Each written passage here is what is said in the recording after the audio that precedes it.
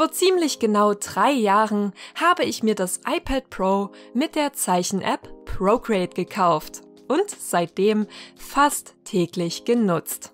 In diesem Video gebe ich dir nun schließlich mein ausführliches Fazit samt ganz vielen Artworks zur Inspiration, sodass du genau erfährst, ob bzw. wann das iPad Pro und Procreate auch für dich Sinn machen. Los geht's nach dem Intro.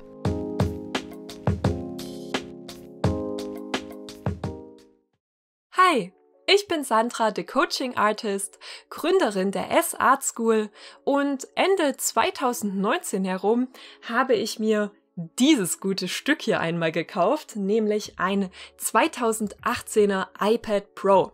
Die genauen Specs, die findest du hier einmal eingeblendet. Dieses Tablet habe ich mir damals primär deshalb besorgt, um wieder in eine eher natürliche Skizzenroutine zu finden. Ich bin ja Digital Artist und habe bis dato eigentlich primär mit dem Wacom Stift-Tablet und Photoshop gezeichnet. So, nebenbei habe ich aber bis circa 2018, 2019 immer weniger skizziert und das ist ja eigentlich eine Sache, die sollte ja jeder Artist eigentlich machen, um die Axt zu schärfen, wie man so schön sagt, ja, um einfach die Skills beizubehalten und einfach auch um abzuschalten, ja, also dieser Hobby-Aspekt ist mir mehr und mehr abhanden gekommen.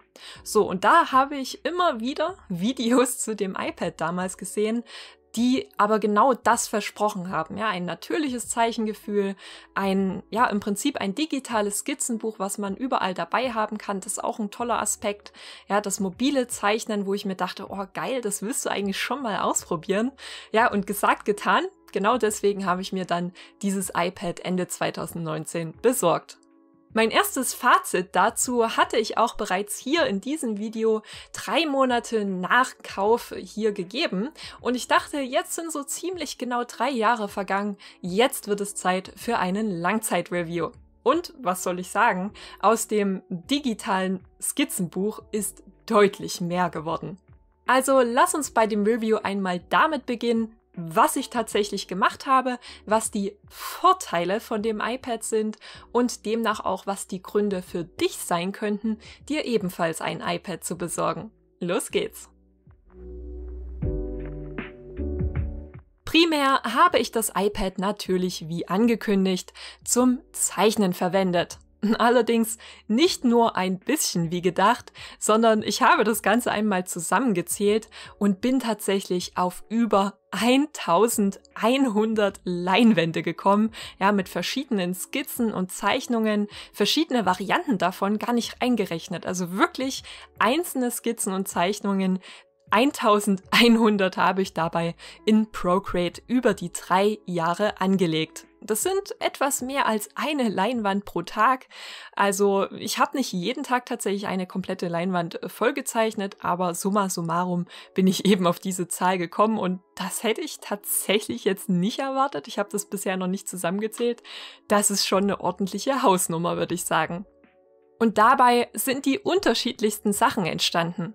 Ich habe ja das Ganze, wenn du dich an den Review, den ersten erinnerst, das habe ich ja mit einer Zeichen-Challenge gestartet. Und dabei ist es nicht geblieben. Ich habe ganz viele weitere Zeichen-Challenges umgesetzt. Ja, es ging ja mit der abstrakten Kunstwerke-Challenge so um Dezember 2019 herum los.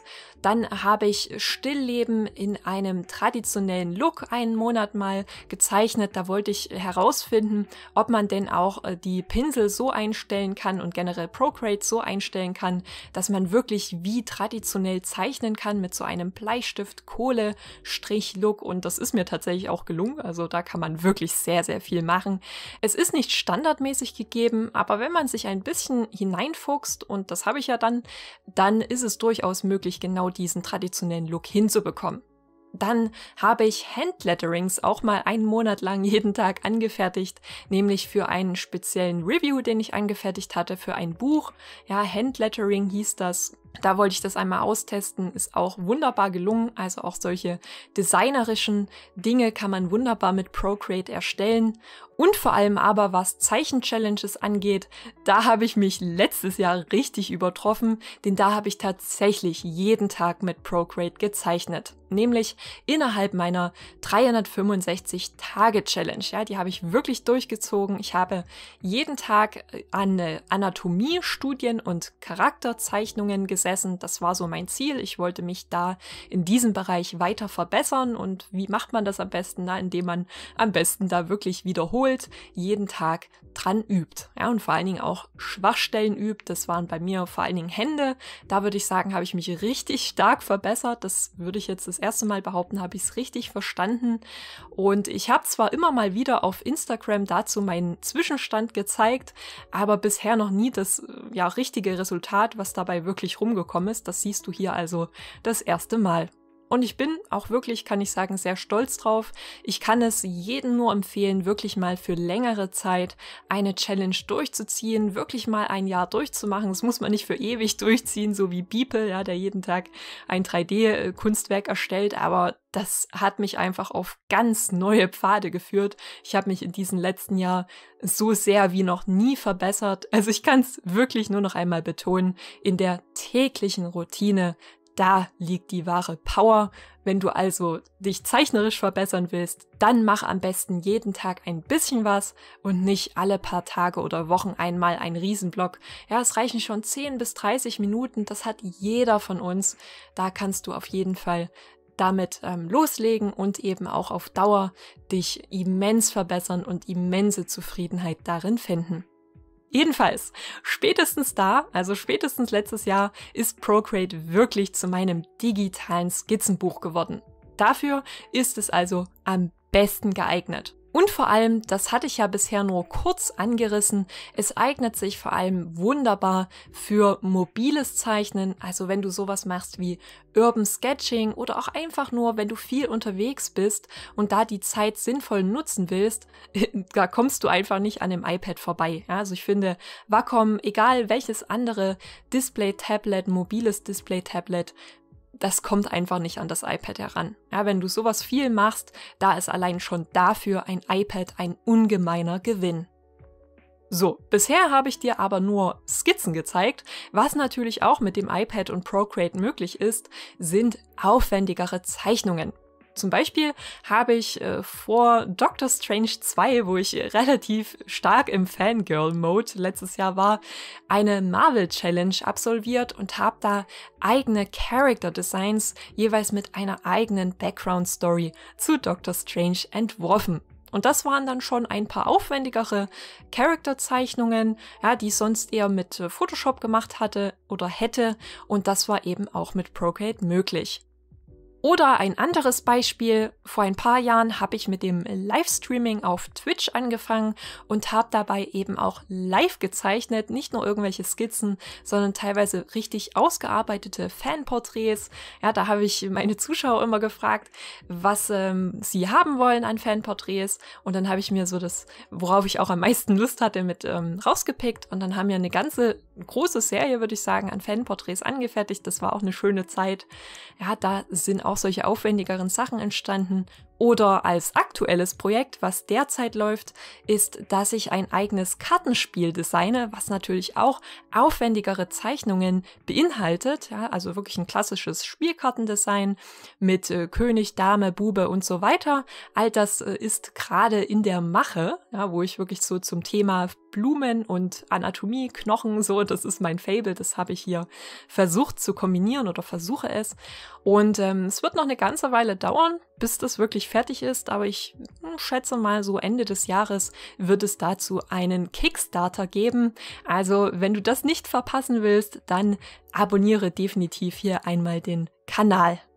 Ja, und was aber natürlich die Hauptarbeit war, was du sicherlich auch bereits mitbekommen hast, was ich da umgesetzt habe auf dem iPad, das waren Werke für meine YouTube-Videos, also für hier, als auch für meine Online-Kurse. Ja, also ich habe sowohl mit dem iPad selbst gefilmt, bevor ich damals gute Kamera und mein iPhone hatte. Ja, da habe ich tatsächlich mit dem iPad selbst gefilmt, mit der Rückkamera. Die kann das ganz gut und ich glaube, das hätten viele auch nicht gedacht, dass ich das damit gefilmt habe.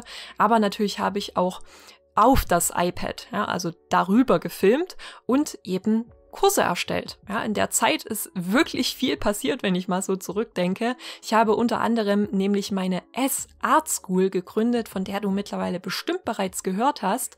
Ja, ich habe eigene Online-Kreativkurse erstellt, weil ich immer gesehen habe, ja, dass es eigentlich in Deutschland noch nicht wirklich gute Bildung dazu gibt zu den Themen. Ja, lass es allein Procreate sein. Da habe ich eine Masterclass dazu erstellt, dass man dann einen guten Einstieg in das digitale Zeichnen findet. Oder auch sowas wie Stilkurse. Ich habe Landschaften im Vektorstil zeichnen, diesen Kurs auf dem iPad angefertigt, aber vor allen Dingen auch meine Zeichnen lernen mit der S-Methode. Die ganzen digitalen Varianten, die habe ich in Procreate hauptsächlich angefertigt. Ja, also das soll ja so mein Main-Kurs werden, der ist noch in der Mache. Die ersten Teile sind aber bereits verfügbar. Ja, aber genau die allgemeinen Konzepte, die ich da vermittle, die gibt es einfach nirgends. Ja, die meisten lehren einfach nur Schritt für Schritt Anleitungen für ein spezielles Motiv und dann kann man eben das eine Motiv zeichnen, aber nichts sonst.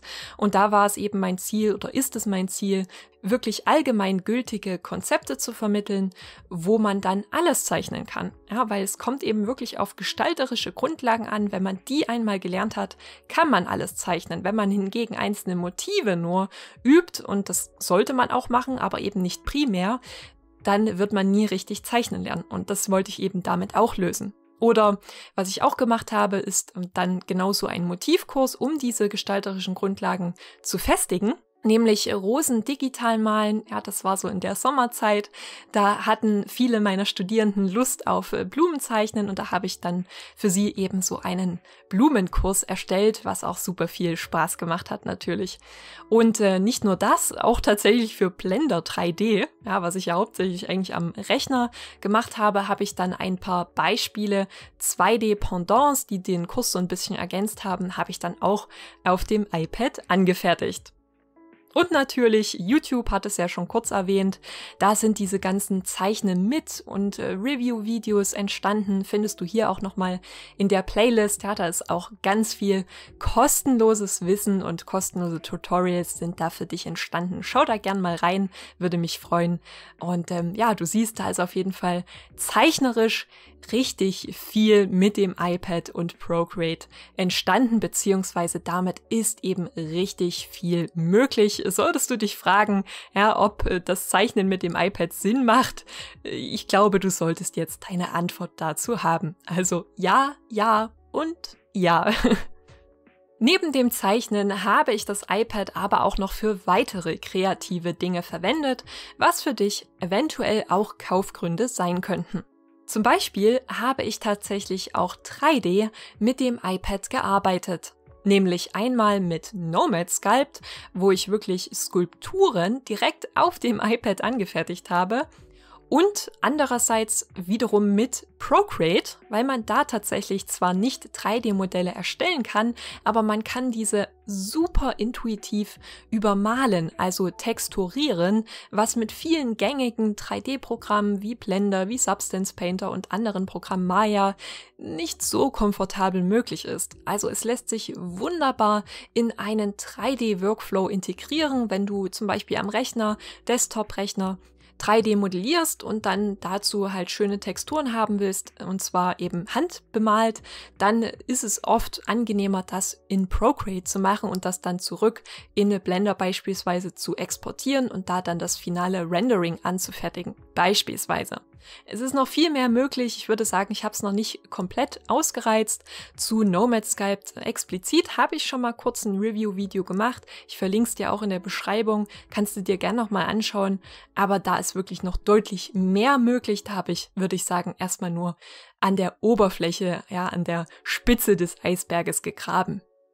Ansonsten ist das iPad aber auch gut, um dir einen zusätzlichen Bildschirm zu bieten und da natürlich, wenn es ums Zeichnen geht, primär für Referenzen. Ja, also wenn du am Rechner zeichnest und dann nicht gerade einen zweiten Bildschirm hast, und das kann ich dir eigentlich nur empfehlen, dann kommst du halt mit dem iPad richtig gut, weil dann kannst du auf deinem Hauptbildschirm die komplette Zeichenfläche nutzen und musst da nicht irgendwie seitlich hier deine Referenzbilder einordnen. Das nimmt dir Platz weg, das ist oft nicht so intuitiv und da kannst du einfach zum Beispiel auch über Sidecar einfach deine Referenzen auf das iPad schieben.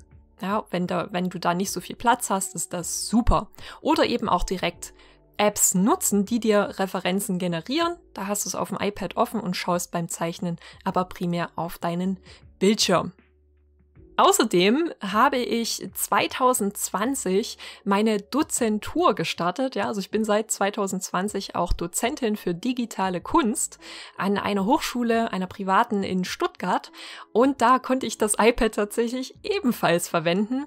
Ich habe es über einen Adapter an einem Beamer angeschlossen und da Präsentationen gehalten. Ja, sowohl einmal über Keynote habe ich da die Theorie vermittelt und andererseits habe ich wiederum die Praxis in Procreate gezeigt. Ja, also wenn du sowas machst, kreative Workshops oder generell Präsentationen geben willst, das iPad ist viel schneller mal mitgenommen als irgendein klobiger Laptop oder Rechner generell sowieso. Ja, also das ist auch super dafür geeignet. Und schließlich nutze ich das iPad auch immer mehr als Tagebuch / Reflexionsbuch. Ja, also vielleicht, wenn du mich schon länger verfolgst, weißt du, ich bin ein absoluter Sucker für Notizbücher. Und mittlerweile, weil das ziemlich überhand genommen hat, ja, irgendwann stapeln sich die Notizbücher und gerade wenn man immer denkt, das sieht schön aus, das nehme ich mit, hat man irgendwann keinen Platz mehr. Und deswegen bin ich mittlerweile auf GoodNotes gewechselt als mein digitales Notizenbuch. Und was soll ich sagen, ich bereue es nicht und ich vermisse es tatsächlich auch gar nicht so sehr. Ich bin ja eigentlich im Herzen eine Minimalist und das kommt mir da natürlich sehr entgegen, weil Daten einfach nicht so viel Platz brauchen. Ja, auch da hat man alles auf diesem einen Gerät, natürlich am besten noch mit Backup auf einem anderen oder in einer Cloud, aber durch diesen Apple Pencil, ja, was man schon beim Zeichnen hat, erhält man ein super natürliches Schreibgefühl.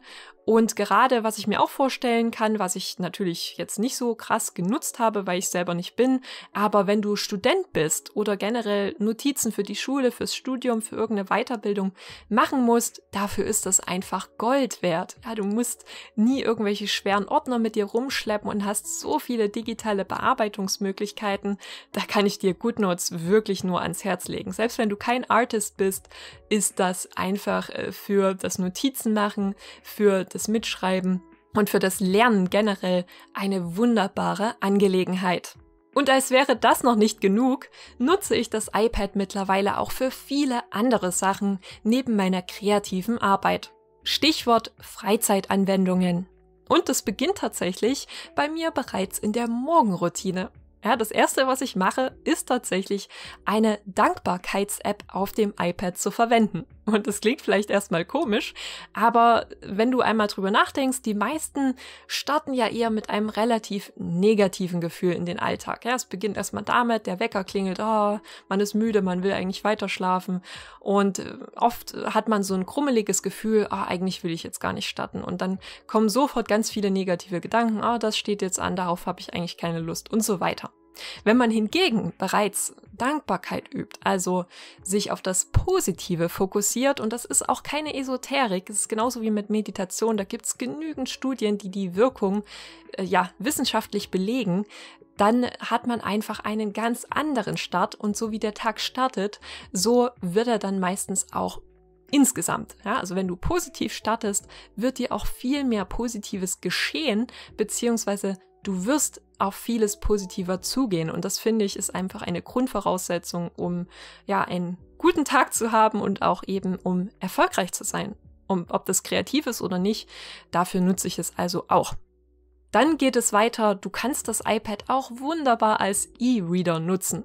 Ja, ich stand damals kurz davor, mir einen Kindle E-Reader zu besorgen und ich bin sehr froh, dass ich das nicht getan habe, denn das ist einfach absolut unnötig, wenn du ein iPad besitzt. Es gibt ja tatsächlich die Kindle-App auch auf dem iPad, aber auch viele andere Apps, die dir das Lesen von E-Books und anderen Büchern ermöglichen. Es ist einfach so ein Gewinn. Ja, also wenn du E-Books liest, allein deswegen kann schon das iPad Sinn machen, weil es dafür einfach auch perfekt ausgelegt ist. Seitdem lese ich E-Books auf jeden Fall deutlich häufiger. Oder höre auch generell Bücher häufiger. Ich habe ja, wie in dem anderen Video bereits erwähnt, ein Scribd-Abo, ja, wo ich einfach beim Zeichnen nebenbei auch in der Morgenroutine oft oder dann auch beim Spazieren ein Hörbuch auf dem iPad laufen lasse und auch sonstige Weiterbildungsangebote nutze. Also dafür ist das iPad einfach eine wunderbare Lernmaschine. Und Bildung ist auch ein gutes Stichwort, denn das iPad ist auch richtig gut, wenn du Sprachen lernen möchtest. Das ist ja so mein Hobby mittlerweile. Die Kreativität, die ist ja mehr oder weniger bei mir zum Beruf geworden. Und da habe ich mir ein neues Hobby zugelegt die letzten Jahre, nämlich das Sprachenlernen, und zwar explizit Japanisch. Und da, wenn es dich interessiert, nutze ich hauptsächlich die Apps Anki, Bunpo, Migi und gelegentlich den Kanji-Quizzer. Ja, also diese Apps sind wunderbar, um deine Lernroutine für das Sprachenlernen entweder zu ergänzen oder auch komplett zu ersetzen. Ja, also das iPad ist einfach wunderbar zum Lernen, zum Kreativsein geeignet. Oder als letztes Beispiel noch für das Produktivsein auf dem iPad, mit dem iPad, da nutze ich es auch für das Augentraining. Ja, wir als Digital Artists, wir schauen ja ständig auf einen Bildschirm. Und das ist, wie du dir sicherlich vorstellen kannst, nicht so gut für die Augen. Ja, wir werden in der Regel immer kurzsichtiger, das Sehen an sich fällt uns immer schwerer. Und da ist es relativ gut, wenn du das etwas ausbalancierst, indem du entweder häufiger rausgehst und da deine Augen wandern lässt, oder was ich eben mache mit einer App ist Augentraining, was dann auch deine Muskeln stärkt. Ja, auch unsere Augen haben Muskeln und das merke ich einfach sofort, und dadurch konnte ich tatsächlich auch meine Brille loswerden. Ja, viele glauben es nicht, aber es ist tatsächlich so. Nebenbei kann man auch wiederum gut ein Buch hören. Ja, es lässt sich, wie du siehst, alles wunderbar verbinden. Das kann ich deshalb also auch nur empfehlen. So, und das waren natürlich jetzt alles eher produktive Sachen. Ich würde behaupten, Lernen ist ein Hobby für mich. Ja, ich liebe das einfach. Aber natürlich kannst du auch entspanntere Sachen damit machen, wenn du jetzt nicht so ein Lernjunkie bist wie ich. Ja, zum Beispiel, wofür ich es auch nutze, primär, ist für das Screening. Also wenn du Filme, Serien, Videos einfach nur zur Entspannung sehen möchtest, da ist es natürlich auch ein super Gerät. Gerade wenn du im Bett liegst oder wenn du mal in der Küche isst, dann kannst du dir das iPad einfach hinstellen und dann YouTube, Disney, Netflix, all die Dinge einfach anschmeißen. Oder auch Twitch hat es auch eine eigene App drauf. Einfach irgendwo hinstellen und dann genießen. Das nutze ich auch relativ häufig, und es gibt auch, wie vorhin kurz erwähnt, einige tolle Spiele für das iPad. Es ist nicht unbedingt darauf ausgelegt, aber zum Beispiel Sky, da hatte ich ja auch kurz ein Let's Play auf Twitch dazu gemacht, oder auch einfach nur Schach spielen, Mahjong, solche kleinen Zeitvertreib-Apps, die auch übrigens wunderbar wirken, wenn du einschlafen willst. Eine Runde Mahjong spielen ist so ziemlich eines der besten Dinge, die du tun kannst. Dafür eignet es sich natürlich auch sehr gut. Ich muss allerdings dazu sagen, das habe ich am Anfang mehr gemacht. Seitdem ich mir eine Switch geholt habe, ja, die Nintendo Switch, mache ich das eher nicht mehr mit dem iPad. Also da spiele ich eher weniger. Das habe ich dann verlagert, weil es da einfach die besseren Spiele dafür gibt, sind wir mal ehrlich. Aber das sollte sowieso nicht dein Kaufgrund sein, sondern eher so ein Boni, würde ich sagen. Du siehst, du kannst das iPad wirklich für eine ganze Menge verwenden, und ich glaube, die bessere Frage wäre hier eher gewesen, für was verwende ich es nicht? Weil es ist tatsächlich fast 24/7 bei mir im Einsatz. So weird das auch klingt, aber ja, ich habe es eigentlich dauernd irgendwo dabei und nutze es auf irgendeine Art und Weise. Und ich glaube, man kennt ja so die ganz bekannte moralische Wertfrage. Was wäre so diese eine Sache, die du mitnehmen würdest, wenn dein Haus brennt? Keine Ahnung, ja, also ich finde es zwar weird, weil ich würde nicht nur eine Sache mitnehmen, aber anyway, wenn es sich um Technik handelt, dann kann ich wirklich mit Überzeugung behaupten, das wäre das iPad. Also ich würde das iPad einfach mitnehmen, weil es mir tatsächlich den meisten Nutzen mittlerweile bringt. Aber man muss natürlich dazu sagen, es ist nicht alles rosig daran. Deswegen lass uns jetzt mal noch über die Nachteile bzw. Probleme sprechen, die ich da ja, erlebt habe bei dem iPad und teilweise auch Procreate. Zunächst einmal kann es relativ unangenehm sein, auf dem glatten Bildschirm an sich zu zeichnen. Ja, das war ein Problem, was ich am Anfang relativ lange hatte. Ich hatte aber auch leider, muss ich sagen, die falsche Folie mir besorgt. Ja, denn wenn du eine Folie darauf anbringst, dann kannst du so ein bisschen matten Abrieb erzeugen, der dem natürlichen Zeichnen auf Papier etwas näher kommt. Aber da hatte ich den Fehler gemacht, dass ich zu sehr nur auf den Schutz gegangen bin. Ja, ich hatte mir nämlich eher so ein Panzerglas besorgt.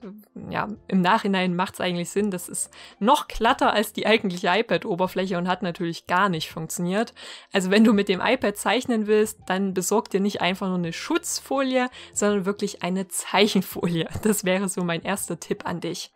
Und da habe ich mittlerweile auch einige probiert. Muss sagen, Paper-like hatte ich ja ganz am Anfang, bin ich nicht mehr überzeugt von. Ich finde die Do-True Zeichenfolie die bessere Wahl. Denn da, so war es zumindest bei mir, hat die Folie deutlich länger gehalten. Die Paper-like-Folie, die war im Prinzip nach einem Monat schon komplett abgezeichnet. Ja, ich zeichne jeden Tag, aber dieser feine Film, dieser körnige Film war halt einfach schon aufgebraucht. Ja, der war schon weg und dann hatte ich wieder dieses glatte Zeichengefühl, was ich halt nicht mag. Und bei Do-True hat es eben mehrere Monate gehalten und ich habe tatsächlich die Folie heute immer noch drauf, weil selbst wenn die einmal abgezeichnet ist, lässt es sich trotzdem viel angenehmer immer noch darauf zeichnen, als auf Paper-like oder einfach ohne Zeichenfolie. Also theoretisch einmal drauf machen, drauf lassen oder irgendwann mal nach ein paar Jahren dann eine andere Do-True-Folie oder eine noch bessere Zeichenfolie drauf machen. Aber ich bin, wie gesagt, eigentlich ziemlich mit dieser zufrieden. Das Einzige, was da passieren kann, was ich festgestellt habe, ist, dass ein paar Gesten, ja, zum Beispiel auch in Procreate, nicht mehr ganz so flüssig funktionieren, es teilweise mehr Anläufe benötigt, aber das ist relativ selten und ich finde auch noch im Rahmen des Ertragbaren, das, was man dafür bekommt, nämlich ein natürlicheres Zeichengefühl, das finde ich dafür verschmerzbar. Du solltest nur wissen, dass das dann auch eine Möglichkeit sein könnte. Als nächstes gilt, manche iPads werden nicht mehr auf älteren iPads supported. Ich habe ja gesagt, ich verwende immer noch ein älteres 2018er iPad Pro und darauf, selbst aber bei den neueren M1-Chip-iPads, funktioniert zum Beispiel diese Hover-Funktion des Apple Pencils nicht. Ja, das ist eine relativ neue Funktion, die eingeführt wurde, dass der Pencil Optionen oder Funktionen auslöst, wenn du nur darüber, über dem iPad schwebst und nicht darauf tippst. So, und da hatte ich kurz überlegt, soll ich mir ein neues iPad deswegen zulegen? Ja, ich habe ja auch Kurse, wie gesagt, und dass ich das eben auch meinen Studierenden zeige. Und dann habe ich aber wiederum überlegt, eigentlich würde ich das nicht nutzen. Denn ich habe diese Option tatsächlich schon bei Wacom auf meinem Stift-Tablet gehabt und ich habe sie eigentlich so gut wie direkt ausgeschaltet, weil es so unnatürlich das Zeichnen damit ist. Ich habe das überhaupt nicht gemocht. Und ja, wenn du einfach mit dem Stift über dem iPad schwebst und damit Optionen auslöst, also weiter weg von einem natürlichen Zeichengefühl kannst du dich eigentlich nicht bewegen. Manche mögen das, ich bin da überhaupt kein Fan von und deswegen, ja, selbst wer es mag, es ist eine unnötige Spielerei. Alles andere, zum Beispiel eben auch das 3D-Painting, Studio oder AR-Features, all das funktioniert noch auf dem alten iPad. Deswegen war es für mich dann kein Grund, der jetzt einen Neukauf gerechtfertigt hätte. Ja, und ich finde auch, ein iPad Pro, wenn du darüber nachdenkst, abzugraden, ist heute noch immer noch eine gute Wahl. Ja, denn der Leistungsunterschied ist nicht so drastisch, wie ich finde. Ich habe mal ein neues iPad, das M2, ausprobiert vor kurzem und muss sagen, nö, das braucht es noch nicht. Also ich komme mit meinem iPad immer noch wunderbar zurecht. Und wenn das bei dir auch der Fall ist, wenn es nicht kaputt ist, brauchst du dir auch kein neues, meiner Meinung nach, zuzulegen. Aber wir sind ja bei den Nachteilen, deswegen einmal kurz dazu zurück. Was ich noch blöd fand, ist die Kamera-Position. Ja, weil die ist links bzw. rechts angeordnet auf dem iPad und da ist es halt oft so, wenn man über Face ID das iPad starten möchte, dann, ja, so wie man das iPad halt hält, wird diese Kamera oft verdeckt und dann funktioniert es nicht. Dann muss man erst kurz die Haltung ändern und das passiert mir bis heute. Das ist super nervig. Das, ist ein bisschen ein doofes Design, aber auch da, by the way, das ist bei den neueren iPads auch immer noch das gleiche Problem. Ja, liebe Apple-Mitarbeiter, ändert das doch mal bitte. Ich weiß, aktuell geht es wahrscheinlich nicht, weil die Kamera sonst an der Stelle sein müsste, wo aktuell dieser Magnetismus ist, wo der Apple Pencil dran anklippen kann. Das könnte eventuell zu Problemen führen, denke ich mal. Aber das kann man sicherlich irgendwie anders lösen. Macht das mal bitte. Anyway, also das wäre noch so ein kleines Luxusproblem, würde ich sagen. Ansonsten, wenn wir schon beim Apple Pencil sind, das ist ein gutes Stichwort, denn da musste ich mir tatsächlich vor kurzem einen neuen besorgen. Ja, seit Anfang Januar oder Ende Dezember hatte ich ein paar Zeichenprobleme und da hatte ich tatsächlich erst Angst, dass ich mir wirklich ein neues iPad holen muss, Procreate oder das Procreate verbuggt ist, keine Ahnung. Ich habe sehr lange probiert, ich konnte nicht mehr richtig zeichnen, ständig haben Linien geklitscht und ich habe mir auch neue Spitzen besorgt für den Apple Pencil. Das kann ja auch manchmal daran liegen, also kleiner Tipp, besorgt dir vielleicht erstmal neue Apple Pencil Stiftspitzen und bitte auch die Originalen, weil bei anderen Anbietern kann es auch eher zu Problemen kommen. Das kann helfen, dass dein Apple Pencil wieder richtig verbindet und dass du wieder richtig zeichnen kannst, solltest du Probleme haben. Aber bei mir hat es immer nur für kurze Zeit für Verbesserungen gesorgt und ich habe auch viele andere Dinge ausprobiert, Bluetooth-Neuverbindung und. Hat alles nichts gebracht und ich glaube, am Ende lag es halt wirklich daran, mir ist der Stift relativ häufig runtergefallen, dass der tatsächlich einfach kaputt gegangen ist. Denn wo ich mir jetzt einen neuen Apple Pencil bestellt habe, übrigens auch mit einer schönen Gravierung, das habe ich mir einfach mal gegönnt, weil es war kostenlos, da hat es nämlich wieder funktioniert. Also, neuer Pencil, ich brauche kein neues iPad. Wenn du sowas hast, denk erstmal über neue Spitzen nach, ansonsten ein neuer Pencil und erst am Ende solltest du überlegen, wirklich ein neues iPad dir zu besorgen. Aber das nur am Rande. Denn ansonsten, wie bereits gesagt, funktioniert das iPad wunderbar nach wie vor. Aber auch deshalb würde ich behaupten, weil ich auf guten Schutz geachtet habe, wenn wir mal den Apple Pencil außen vor lassen, weil da wollte ich jetzt keine Hülle drumherum legen. Aber wenn es um Hülle geht, da habe ich eben auf eine spezielle geachtet für mein iPad selbst. Ja, einen Rundumschutz, das war mir wichtig hier. Ich wollte nicht so eine Billo-Hülle, die nur eine Seite, die Rückseite schützt oder von Schützen kann man da oft auch nicht sprechen, sondern die es einfach ein bisschen hübscher macht. Ja, diese Kunstfolien oder Hüllen, das sorgt einfach nicht für Schutz. Und vertrau mir da, es wird passieren, egal wie sehr du dich anstrengst und bemühst, dass dir das iPad mal aus den Händen gleiten und auf den Boden fallen wird. Das wird einfach passieren. So, und in den meisten Fällen ist wie mit Toast, dann wird es halt in der Regel auf der Seite landen, die dann nicht geschützt ist. Und selbst wenn du eine Schutzfolie drauf hast, ist da kein optimaler Schutz geboten. Und ich finde, bei so einem teuren Gerät sollte man auch in den Schutz investieren, egal ob es dann vielleicht ein bisschen blöder aussieht und das finde ich hier nicht mal. Aber ja, da war es mir einfach wichtig, so eine Rundumhülle zu besorgen. Und ich glaube, deswegen funktioniert es auch bis heute. Ja, viele iPhone- oder iPad-Nutzer, wenn ich das sehe, da könnte ich die Krise bekommen, wo der Bildschirm, das Display gesprungen ist oder irgendwelche Kratzer an den Kanten. Das ist furchtbar. Ich denke mir, Leute, wenn ihr schon so viel Geld ausgebt für so ein tolles Gerät, dann schützt es doch auch. Ja, ich verstehe es nicht. Aber gut, wenn dich das interessiert, generell die ganze Ausrüstung zu meinem iPad, auch das alles habe ich dir einmal in die Beschreibung gepackt. Ansonsten, wir hatten ja Nachteile, wie gesagt. Es kann sein, und das ist noch einer der vernünftigeren Gründe, dass Procreate und generell die Programme auf dem iPad her von der Leistung her nicht für dich ausreichen. Ja, wir müssen immer noch sagen, es ist ein iPad, es ist kein Laptop und definitiv kein Desktop-Rechner. Die Leistung kann hier eingeschränkt sein, sodass es zum Beispiel eben nicht für dich als Artist reicht. Procreate hatte sehr lange eine noch stärkere Ebenenbeschränkung. Das wurde mittlerweile über ein paar Updates verbessert, sodass man mehr Ebenen anlegen kann, egal auf welchen iPad, auch bei älteren iPads. Das war bei mir sehr wichtig, weil ich in der Regel mit deutlich mehr Ebenen arbeite, als es am Anfang möglich war. Das wurde schon verbessert. Aber dennoch, muss ich schon sagen, es ist nach wie vor definitiv kein kompletter Ersatz beispielsweise für Photoshop, mit was ich ja nach wie vor arbeite. Also gerade, ich würde es mal so sagen, wenn du viele aufwendige Sachen erstellst, sei es mit 3D, starke, große Szenen, ob du Fotobashing verwendest, Concept Art erstellst, ja, also nicht nur das reine malerische Illustrieren, wo du auf einer Ebene so ein bisschen hin und her malst, oder Skizzieren, digitales Skizzenbuch. Ja, wenn du eher solche aufwendigeren Sachen machst, dann wirst du, glaube ich, noch nicht mit dem iPad allein zurechtkommen, dann brauchst du in der Regel immer noch einen Desktop-Rechner.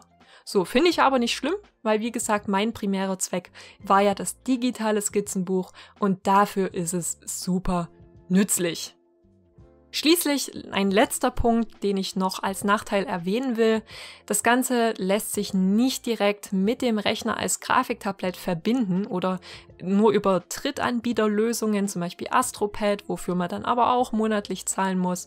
Es gibt keine native, wirklich gute Lösung, um das iPad als Grafiktablett am Rechner zu verwenden, also zum Beispiel darüber dann Photoshop zu steuern. Das wäre noch so eine Sache, das würde ich mir wirklich stark wünschen und ich verstehe es nicht, warum Apple das bis heute nicht einführt, weil ganz ehrlich, dann wäre Wacom, einfach komplett weg vom Fenster, ganz ehrlich. Weil wenn du damit dann deinen Rechner steuern kannst, hat es nochmal einen mindestens 10-fach höheren Wert, weil dann brauchst du einfach kein Stift-Tablet mehr oder anderes Display-Tablet für den Rechner. Dann kannst du einfach alles mit dem iPad machen und brauchst dann halt nur noch den Rechner. Das wäre also noch so eine Sache, die würde ich mir wünschen, aber wie du jetzt hoffentlich auch gesehen hast, der Großteil waren eigentlich Luxusprobleme oder sehr spezifische Probleme, die sehr wahrscheinlich nicht auf dich zutreffen. Ja, ich bin Profi-Artist und für mich genügt es bereits in den meisten Fällen und ich kann mir kaum jemanden vorstellen, der es halt dann noch krasser nutzen würde, als ich es tue. Und wenn das kein Argument ist, weiß ich auch nicht. Jedenfalls selbst bei dieser täglichen Nutzung und stundenlangen Nutzung funktioniert es einfach einwandfrei und in so vielen verschiedenen Use Cases. Aber das bringt mich im Prinzip auch schon zu meinem Fazit, also gehen wir damit einmal direkt weiter. Wenn du nun überlegst, ob das iPad für dich Sinn macht, ob du das kaufen solltest, dann kann ich nur sagen, wenn du Digital Artist bist, auf jeden Fall. Vor allem, wenn du noch keine andere Workstation hast, kann es in den meisten Fällen tatsächlich genügen, nur das iPad zu verwenden. Ja, wenn du nicht gerade, das ist die Ausnahme, wenn du nicht gerade sehr aufwendige 3D-Szenen basteln willst oder sehr, sehr aufwendige mit Fotobashing bearbeitete Illustrationen, Concept Art, sowas in diese Richtung, würde ich sagen, ist noch nicht so gut mit dem iPad möglich. Aber alles andere, und das ist ja eigentlich so der Großteil, was viele kreativ machen, ist mit dem iPad möglich.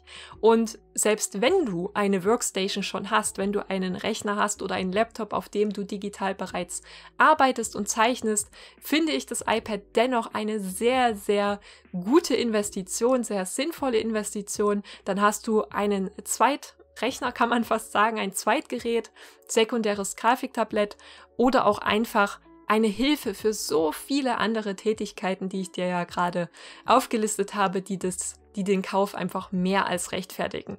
Vor allem eben dafür, dass du dann eine mobile Workstation hast, dass du auch unterwegs arbeiten und zeichnen kannst, finde ich, da schlägt einfach nichts das iPad. Nichts, was ich zumindest bisher gesehen habe.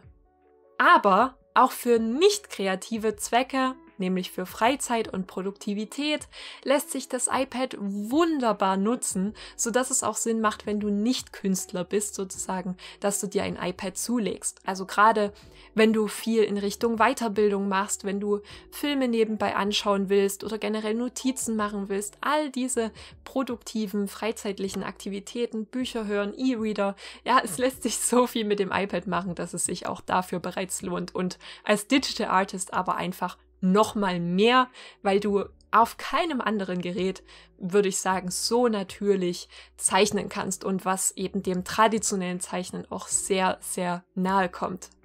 Und zu dem Thema, brauche ich denn das allerneueste iPad oder sollte ich von einem älteren iPad auf ein neueres M1 oder M2 iPad wechseln? Da lautet meine Antwort, nein, brauchst du in der Regel nicht. Es genügt, wenn du dir, ich würde sagen, schon iPad Pro 2018 ist so die untere Grenze, dahinter solltest du nicht gehen, weil damit einfach viele neuere Funktionen wie das 3D-Painting, AR und viele andere Sachen sind erst damit möglich. Die älteren iPads, die haben das schon gar nicht mehr als Feature. Also da frühestens einsteigen oder spätestens, je nachdem, wie du es betrachtest. Und ansonsten, das ganz Neue braucht man in der Regel nicht. Ja? Es ist wie mit Neuwagen, der Wert verfällt so schnell, das rentiert sich einfach nicht. Also wenn du neu gehen willst, dann würde ich sagen, am ehesten noch das M1. Da kriegst du noch einen stärkeren Leistungspush. Aber wenn man es wirklich vergleicht, so krasse Neuerungen hat es jetzt nicht gegeben. Weshalb ich auch sage, ich denke, ich werde noch einige Jahre weiter mit meinem 2018er iPad Pro zeichnen, weil ich gehe immer nach der Devise, wenn es noch funktioniert und wenn ich nicht neue Funktionen benötige, dann wechsle ich auch nicht mein Gerät. Ich nutze das so lange, bis es wirklich aushaucht, bis es den letzten Strich quasi bei meinem Zeichnen aufgenommen hat, sozusagen. Ich zeichne das zu Tode. Nein, es ist aber wirklich so. Also ich versuche, meine Technik auszureizen und aktuell ist es definitiv noch nicht an einem Punkt, dieses 2018er iPad, dass ich sagen würde, es rechtfertigt einen Neukauf oder ein Neukauf ist notwendig. Deshalb, wenn du drüber nachdenkst, dir ein neues iPad zuzulegen, wenn du schon eins hast und es noch funktioniert, mach's nicht. Wenn du noch keines hast, dann geh eher mit einer älteren Variante, zum Beispiel über Rebuy oder ich glaube Amazon hat auch noch ein paar ältere Modelle im Angebot, aber das Allerneueste macht in der Regel keinen Sinn. Da wirfst du eigentlich nur Geld zum Fenster raus. Aber das nur als Tipp nebenbei. Und by the way, hier noch ein wichtiger Disclaimer, denn ich werde nicht von Apple für diese Aussagen bezahlt. So schön es auch eigentlich wäre. Aber hier ist wirklich meine 100%ig ehrliche Meinung. Ich liebe das iPad. Ja, ich nutze es, wie du es jetzt gehört hast, für so ziemlich alles, was ich tue in meiner Karriere, in meinem Beruf, aber auch in meiner Freizeit. Also ich kann es nicht anders sagen, es war die beste Investition, die ich jemals getätigt habe, würde ich sagen. Und deswegen kann ich dir eben auch nur dazu raten, ich kann dir dieses Gerät und Procreate auch explizit nur wärmstens empfehlen. Ja, und ansonsten war's das aber mit diesem Video. Ich hoffe, das hat dir gefallen, auch wenn es jetzt ein bisschen länger wieder geworden ist. Ich habe da so eine kleine Tendenz dazu, ein bisschen zu überziehen. Aber ich wollte dir halt auch wirklich einen ausführlichen Review, einen umfassenden Review dazu geben, was dazu oder damit möglich ist, weil das ist einfach eine Menge, wie du jetzt gesehen hast. Also wenn es dir gefallen hat, lass bitte ein Like da und am besten auch ein Abo für diesen Kanal, denn von solchen Reviews werde ich jetzt noch deutlich mehr machen. Ja, ich werde noch viele weitere Apps auch für das iPad zeigen. Ich werde mehr über das digitale Zeichnen an sich natürlich auch berichten, Tutorials. Es lohnt sich einfach, wenn du digital kreativ unterwegs bist, hier dabei zu bleiben. Ja, also mach das bitte. Und ansonsten gilt wie immer, bleib kreativ und bis bald.